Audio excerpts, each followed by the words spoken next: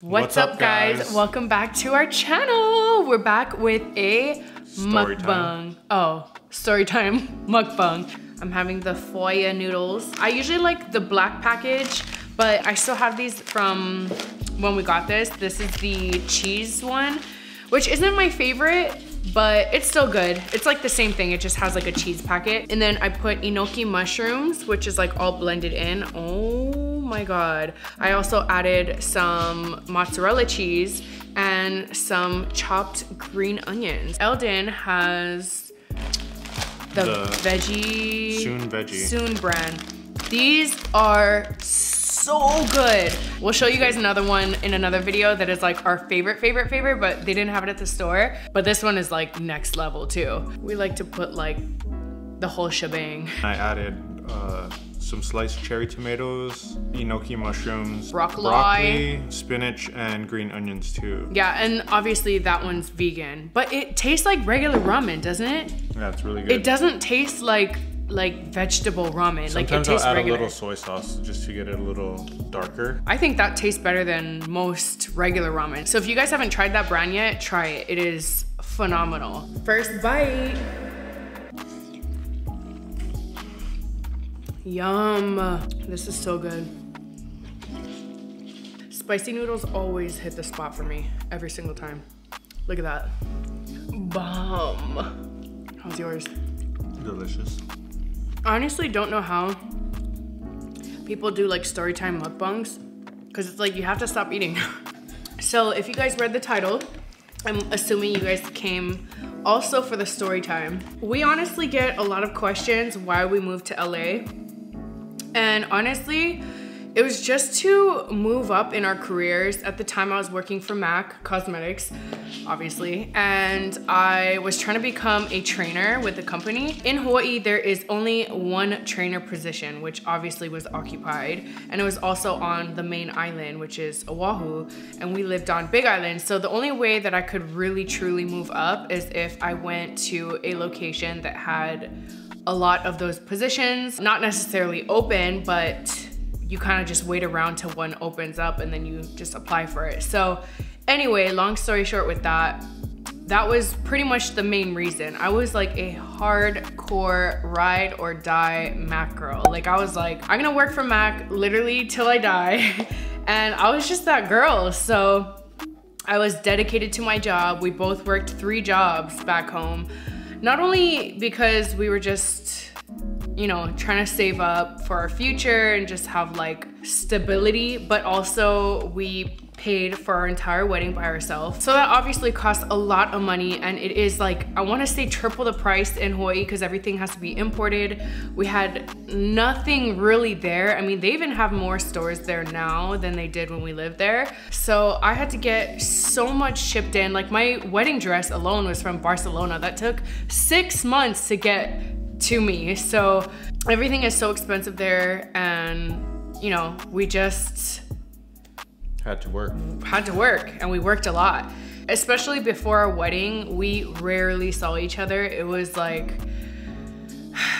tough times, to be honest. Like 20 hours a day. Yeah, and you came home and slept for a couple hours and you'd be like back gone. up. Yeah, it was a lot. We'll probably talk about our jobs and like what we did more in another video, but this is mainly the story of why we moved to California. It was basically just to, you know, have a better future for ourselves and just move up for my career. And of course, the only way that we could do that was if we came to LA. Well, honestly, we could have moved to so many different places that had more positions offering within the company, but I just felt like the island girl in me was screaming for LA. I originally wanted to move to New York ever since I was a little girl, but I said no way.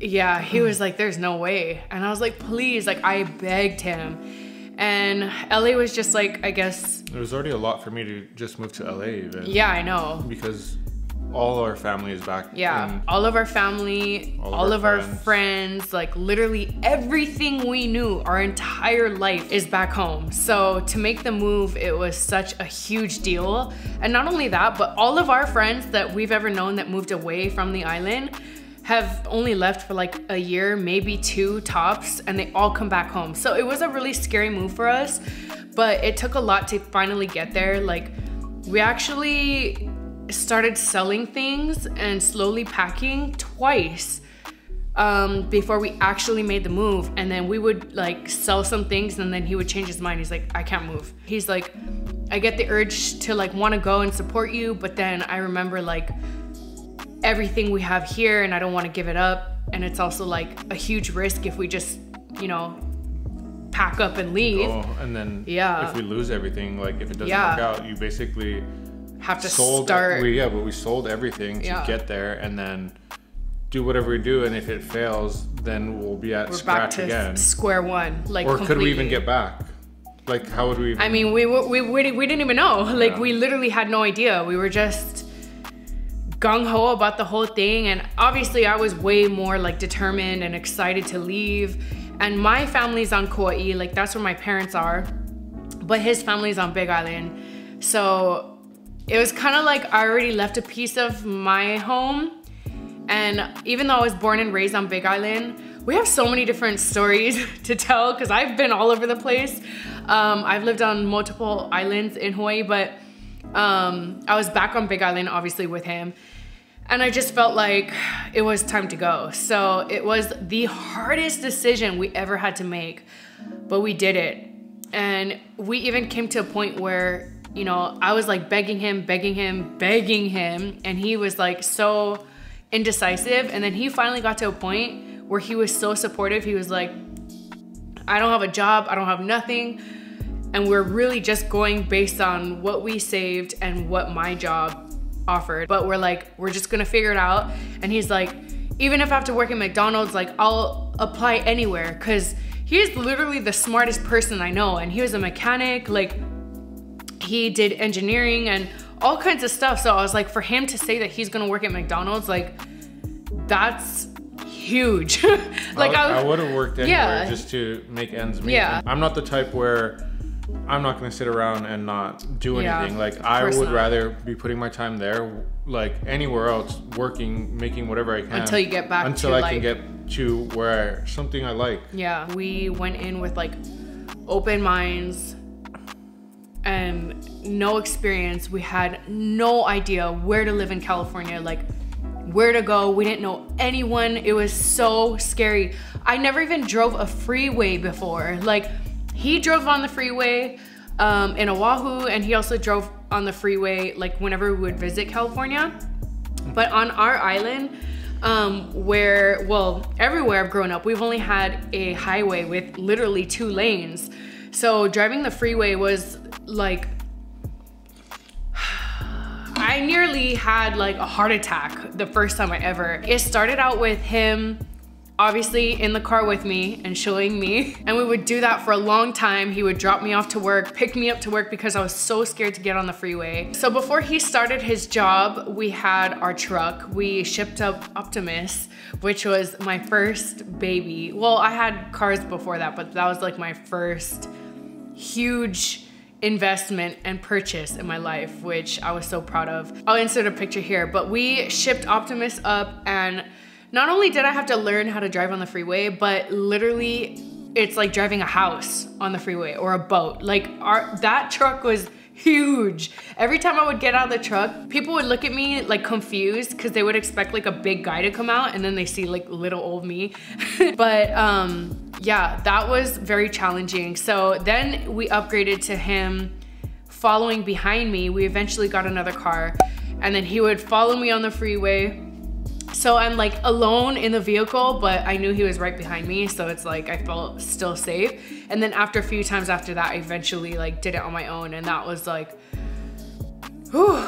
Thinking about it gives me like anxiety, because I just remember that moment so clear. I'll never forget it. That was pretty much like the beginning of our journey in LA.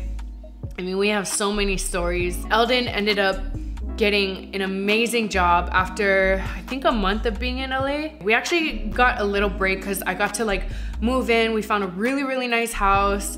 And we started out with roommates. It was crazy. Like we didn't know who we were moving in with. We had a lot of Damn, we had a lot of drama with that. Our roommates were crazy. Yeah, multiple. And we were like, we've always been the best tenants. We have A1 references and recommendations from all of our previous landlords. Like, we were always on time. No, we actually paid rent always early. We're just those type of people. We like to be on time. Well, you like to be on time and pay our bills early. And we were like so respectful. We're extremely clean, super organized. Whenever they come over, like, we're just so friendly. That's how we are in Hawaii too. But we always had like such good, what's it called? Rapport? I think it's called rapport. When you have like a good relationship with like people. Yeah, it sucked because we couldn't afford to live like on our own. And so we had multiple roommates. I almost got in a fight with one.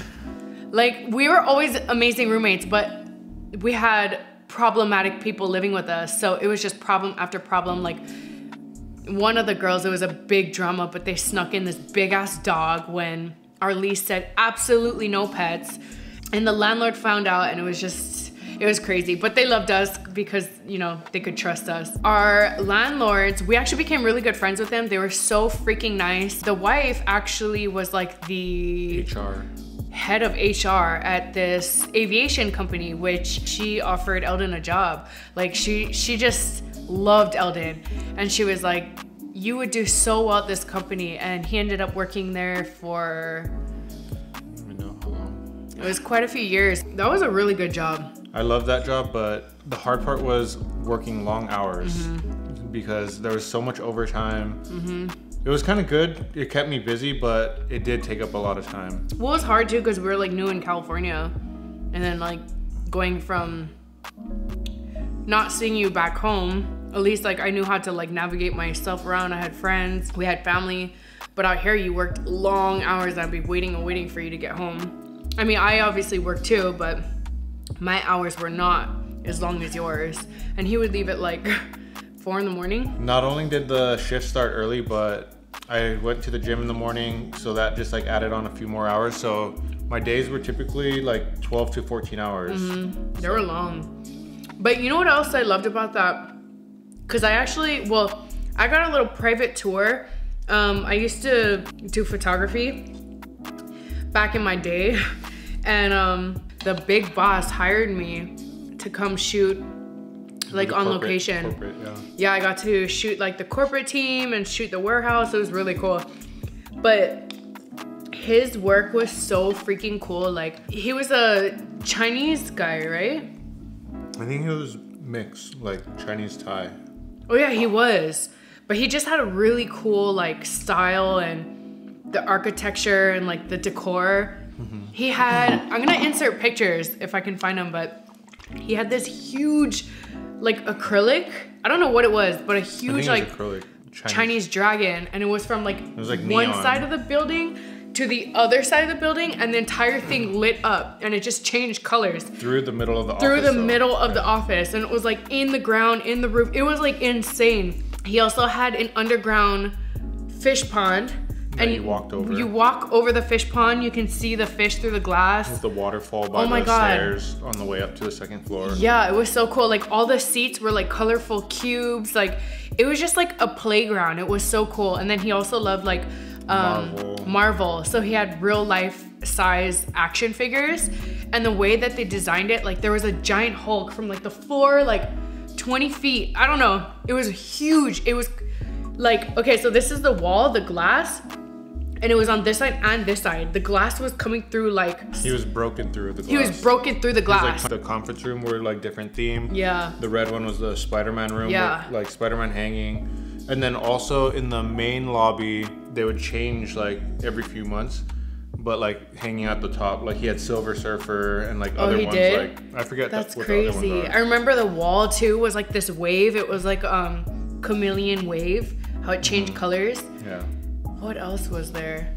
I don't know. It was the coolest freaking like corporation I've ever seen. And it felt like you were like in Marvel. But they went all out for sure. Oh, and then also on the outside, there was a big, the wing from the airplane. The aircraft or tail. An aircraft tail or something like that. Because obviously it was an aviation company. But that was a cool job. Fun times. But yeah, that's... part of our journey of what led us up to where we are now.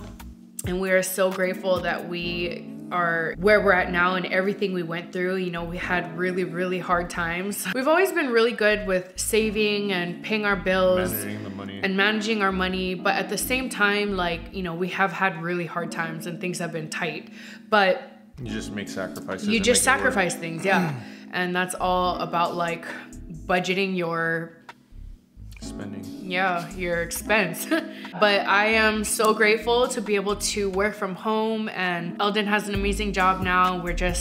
I feel overall, it's just so nice to be able to like spend more time with each other and see each other all the time and create my schedule. I'm always working, but at least like I'm at home in my comfort zone with the dogs. My dogs.